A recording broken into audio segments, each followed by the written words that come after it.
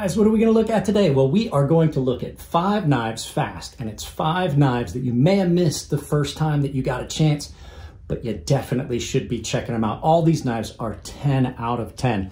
But before we go any further, I have to do that YouTuber thing and remind you guys, this channel is self-sponsored. Pretty much everything that you see can be purchased through affiliate links down below, primarily my Blade HQ affiliate link. It's gonna be where you can find most of this stuff. And I'd also like to say, my buddy Polly and I, Purple Heart Barbecue, started a podcast called the Peanut Butter and Pickles Podcast. We have not put up the first episode yet, but we've been filming them.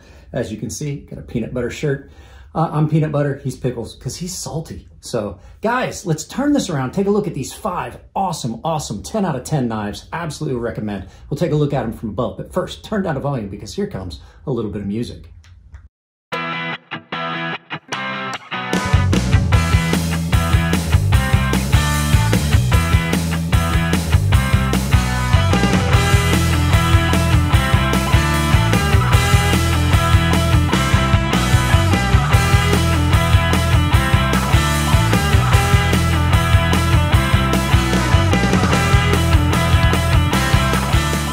Let's jump into this. We have got 5 knives here that have done incredibly well on the channel. These are all knives that I recommended highly when I reviewed them the first time. And I just got to thinking, I was like, some of these knives have been out for a while. Some of them never got a lot of press like these 2 here. So I just thought it would be kind of cool for us to pick out these 5 knives, revisit them, and give you guys a look at 5 knives that you probably should try to check out and see if are available. So, all right, guys, let's pick one. I always do the middle, so let's go ahead and do the middle one first. So this first knife is that Sun TS383 that came in as a gift from one of my subscribers. Actually, 2 of these knives were gifts from Winston Cabretti. This is a great knife, titanium 14C28 steel that is done incredibly well. It's really unique looking because it's got all of this checkering that's done, and all of that checkering and everything makes it incredibly light because it's been milled out on the inside as well. This thing is just about a perfect knife for an outdoor knife because it does have a very robust blade shape, nice drop point blade with a big belly. Gonna be very useful in a lot of situations. 14C28N is one of the original bushcraft steels. It takes an incredible edge. It takes an aggressive edge and it holds it really well. The other thing about it is it's really thin behind the edge and cuts really well. On top of that, it's really attractive. You've got this 2-tone, you've got satin here, the grinder satin. You got grinder satin there, and then you have this really nicely done stone wash there.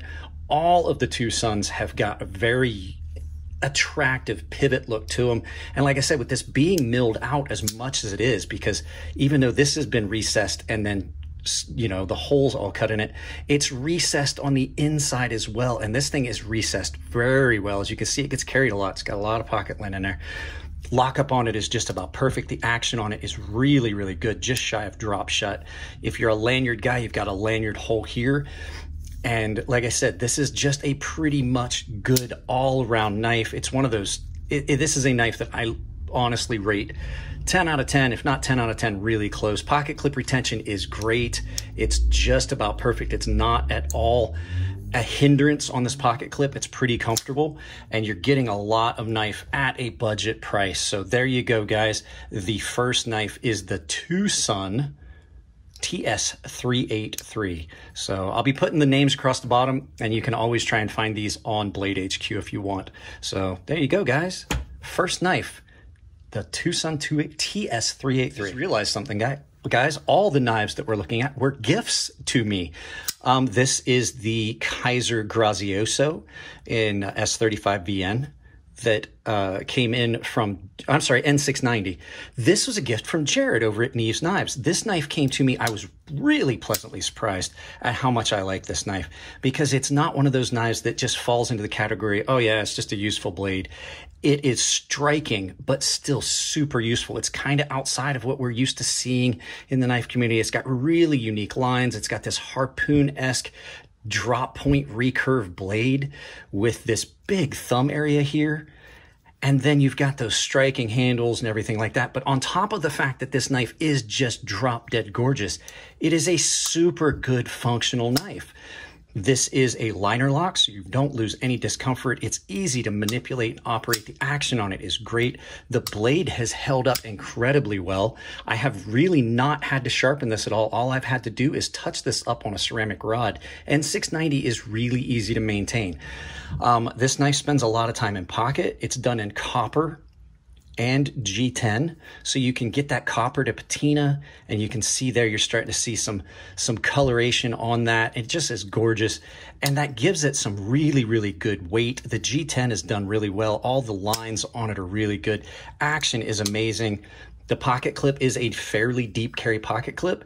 It doesn't go all the way back because there is, you know, you have this chamfer here, but deep carry pocket clip that is really comfortable. Nice slender package, but it's got a lot of cutting potential because it's got that recurve. Day-to-day tasks, this thing is great. Nice, beautiful gentleman's carry. And like I said, the action on it just slams open, and it's just shy of drop shut. I'm sure if I took this apart, cleaned it up, that it would be drop shut because it was before. But yeah, there you go, guys. The Kizer Grazioso designed by Sharif Manganis over at Manganis Steel. All right, guys, this next knife was given to me by the designer, Eric Ochs. This is the Ochs Works EDX Osprey, and this is a great little kind of almost a fishing or like a bird and trout knife. It's done in titanium and G10, M390 steel. These were a run of basically a production series of his knives that he had done. They're all serialized, M390. This one is number 150. Nice hollow ground blade. It comes down to a really piercing point, super comfortable in hand. You do have a little bit of a sharp area here, but it's chamfered pretty well. It is a very attractive little knife. It is a bolster lock with an integral bolster because you have the full titanium and then these G10 overlays that sink in inlays. Nice pocket clip that is reversible. If you're a lanyard hole guy, you got the lanyard. But overall, really super functional knife. Great little cutter. Not a real big knife. It's just in that size range that I have really started to become really very drawn to, because it's an extremely functional size because it's not too big. You got a lot of control and you can get right up on it, do detail work. This would be an outdoors knife that I would carry. It's nice hollow ground, good thick blade stock that comes down to a nice edge, super aggressively sharp with a nice sharpening choil and everything like that. It does have the fuller. You can actually, you can actually finger reverse flick it off with a fuller. Great little knife. These things were a little bit more pricey, but they're done really well. I believe, if I remember correctly, the machining and everything was done by Riat. The OEM was done for Eric by Riat. So nice knife, really thoughtful gift. I was happy when this showed up. It's been in my pocket a lot. It gets a lot of carry time because it is a very nice little functional knife. Probably something that I'll be passing to my daughter so that she has a couple nice little small knives for her. So there you go. The Ochs Works EDX Osprey. All right, guys, this was my 2020 knife of the year. This is the Minax designed by my friend Elliot Williamson over at Fair & Forge Knife Works. This knife is a complete and utter beast when it comes to cutting. This thing, this is one of the prototypes. Elliot gave this to me as a gift so that I had one. He had one that was one of the final versions. These were done in M390. As a matter of fact, mine even says prototype on the blade here. So this was a new design that Elliot had come up with. It was a more robust blade. It's the first recurve that he ever did. Reverse flick, forward flick, titanium, and M390 steel. These things are great. They cut incredibly well because they are really thin behind the edge, and they're done in a great steel M390. The reason I love this knife so much is it's just a pretty good balance. You've got comfortable handles, nice broad blade that, like I said, comes down about as thin as anything I've had on the channel in a long time. The action on them is great. We Knife Company always delivers when it comes to doing good quality machining and providing a good clean knife. The lines on it are really cool. A lot of people say that it's kind of phallic looking. I don't care. I like the knife. I like the design. if you've got a lot of work to do, this thing's gonna get it done. I haven't ever had any issues with the steel being too thin, with the knife wanting to cut. I will say that the two recurves that we've got on here on this video sometimes will pose a problem for people to sharpen, but you know, in the big scope of things, they're gonna give you so much more cutting potential. So yeah, great knife. Listen to that action, bang, just slams open. Either way you do it, the big aperture on that reduces some of the blade weight and gives you a really good purchase for that. The jimping's just about perfect.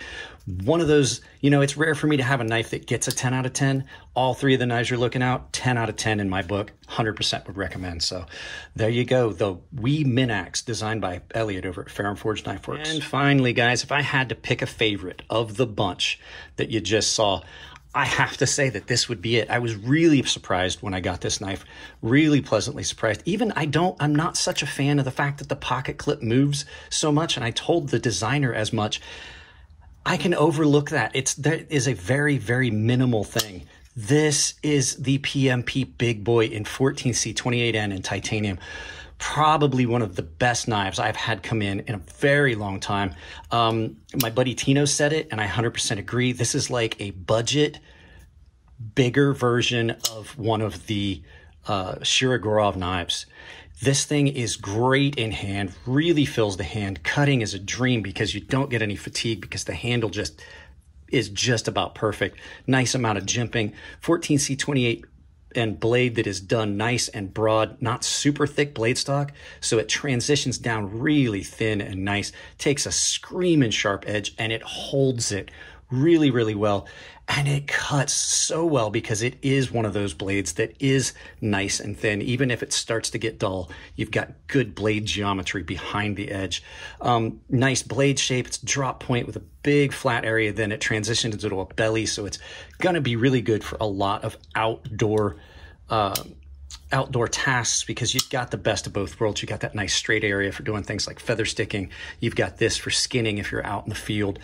Beautiful, well done swedge on the top that just gives it a nice clean look. And I mean, it's clean and plain and simple. Reversible pocket clip. This pocket clip does move a lot, but I will say there's no hot spots with it because it's completely rounded. The only issue I ever had with this, one day it was pretty sweaty. I was wearing a pair of white shorts, and I carried this in my waistband all day, and I did get some rust from the pocket clip. So pocket clip is not 100% stainless, but I mean, 10 out of 10, 100% recommend this one. It's rare for me to have knives that get, you know, that don't have too many issues with them that I find.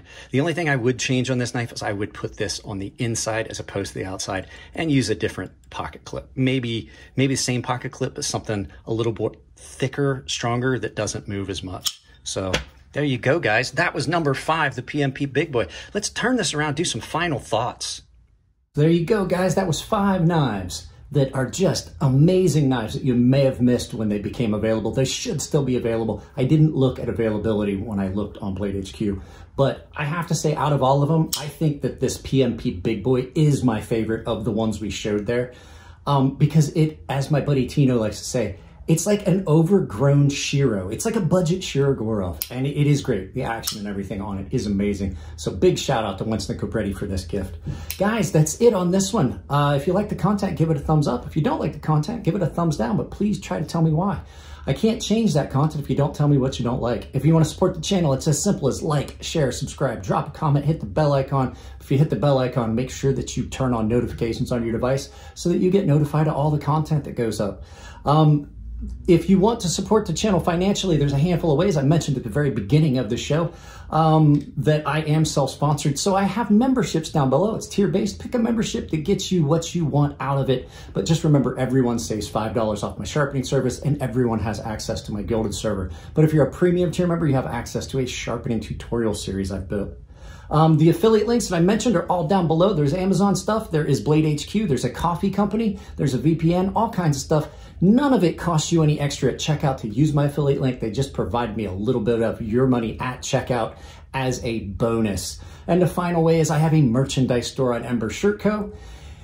I have set up a coupon code that saves you 10% anywhere on Ember shirt code. That coupon code is CrazySharp, all one word, capital C, capital S, CrazySharp. Saves you 10% at checkout. And if you send me pictures you wear my merchandise, I will put them in a video. Guys, I love you all. Keep it clean in the comment section. If it's your birthday, happy birthday, and I will see you in the next video.